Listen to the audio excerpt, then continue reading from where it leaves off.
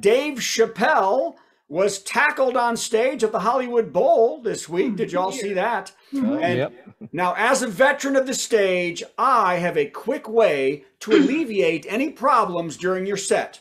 After my intro, I walk on stage and immediately find the biggest person in the audience and beat them down.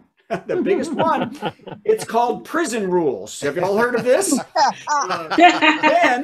Then the smaller and weaker audience is less likely to mount a challenge, okay? Oddly, the biggest person in my audience is, always seem to have a walker. He hit me. That's the worst profile ever. Look at that. That is the worst, isn't it?